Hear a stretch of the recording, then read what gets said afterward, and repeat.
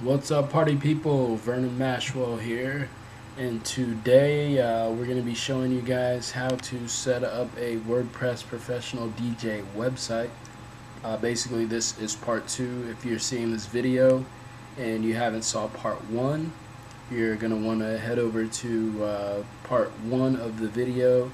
And before you do that, you're going to want to check out the blog post at laptopjock.com. So let's get in. Namecheap.com is where you're going to purchase the domain. There should be a link in the description below. So all you want to do is click on that, and that'll take you to Namecheap. Put in your domain here. So let's say your DJ Pancake.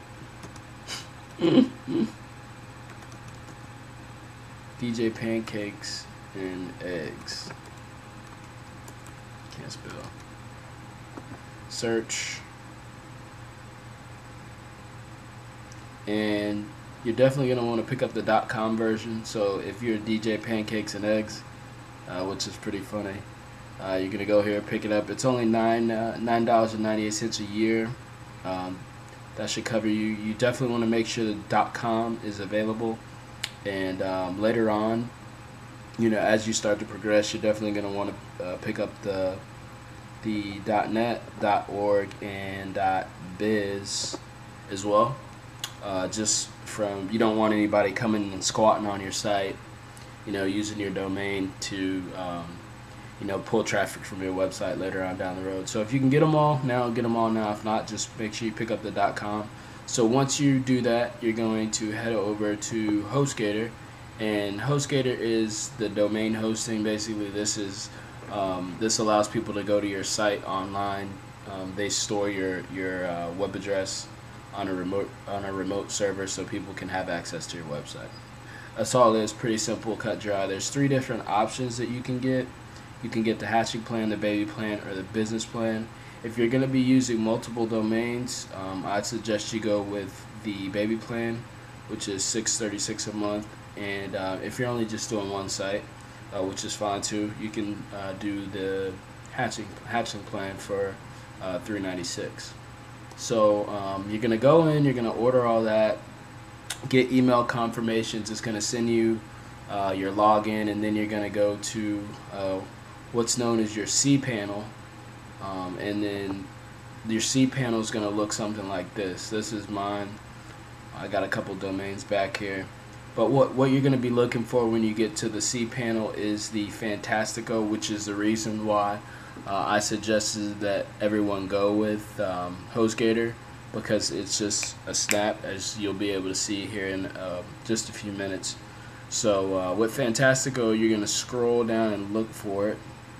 Should be right about here. See Fantastico Deluxe. That's what you want. So we're going to click on that.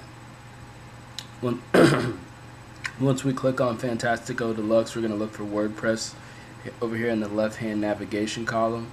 Click on WordPress, and then we're going to go to New Installation. And then once you have your domain hosted through the web hosting at HostGator, this is actually something that you're going to have to go and do once you buy your domain from Namecheap. It's going to ask you, who's your host account number. You're just going to go in and plug that information in. I'm not going to walk you guys through that. And then when you do that, you're going to go, actually, I should probably go back because you guys are probably going to freak out. This isn't too hard, but you can easily get overwhelmed. So once you get that domain name and you get your server information plugged into Namecheap.com, you're going to go to Add Domains, and then you'll add your domain there. So again, it's pretty simple, not too hard. Once you add the domain, just head over back to Fantastico, click on the WordPress tab in the left-hand navigation, and then you're going to go to New Installation. Once you do that, you should see a drop down menu of your site here. We're going to use this for example. Install directory, don't really worry about that. Administrative username, put the username here that you're going to want to log in with. So maybe DJ Pancakes and Eggs. This is also going to be the name that's used, and you can go back and change this later, so it's not a big deal, but this is going to be the name that's used in your blog post or whatever you're posting on your site. It's going to say author DJ Pancakes and Eggs, and then your password is going to go down here, so you just type in you know, whatever your password is. You can skip through this nickname part, put your email address here, and then you're going to want to put your site here, and then you click the install button. I'm not going to go, I mean obviously the site's already installed, so I don't need to do that.